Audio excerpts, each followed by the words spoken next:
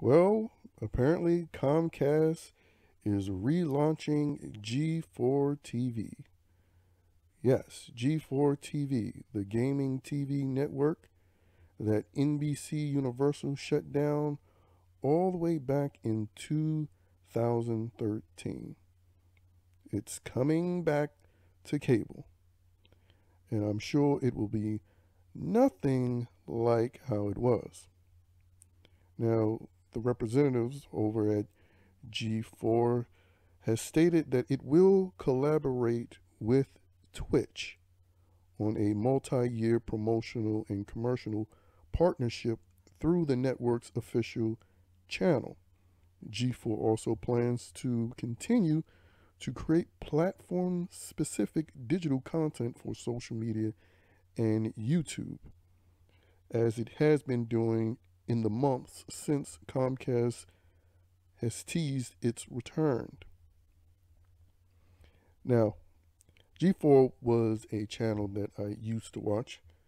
I mean, I didn't watch it as enthusiastically as others did, but I did watch it pretty consistently.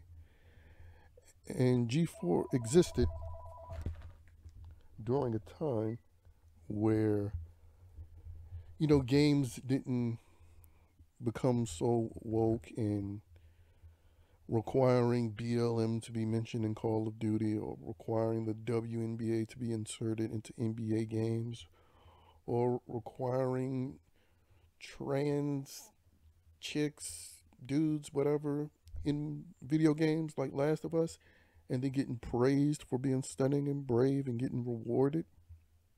It was before all of that when G4 initially existed. But now, with its return, you can guarantee all of the social messaging and propaganda that they just flooded with, what they have just flooded the video game industry with. You can guarantee that it will be a part of this G4 TV relaunch that is happening under Comcast. I guess the only good thing about it, it'd be a lot more stories that people who do people who do YouTube can cover when they cover the bullshit that is going to be done during this G4 relaunch.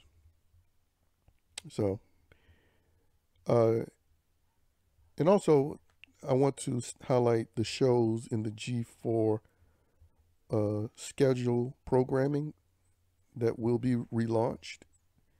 And apparently this is supposed to happen soon. It says November here in this article.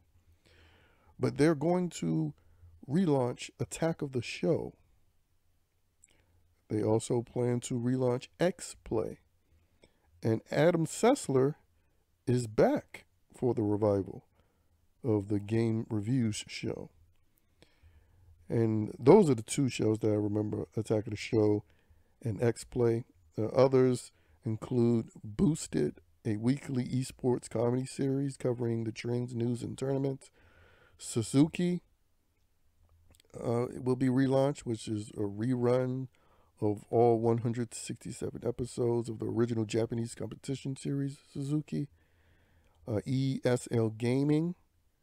G4 will produce and broadcast several prime time esports programs with ESL Gaming. And then there will be a Dungeons and Dragons, oh God, limited series. And the reason why I say oh God, not because I'm dissing Dungeons and Dragons, but Dungeons and Dragons have been one of the main games that's been invaded by the woke. So they're going to do Dungeons and Dragons with, BLM messaging and all that other type of bullshit.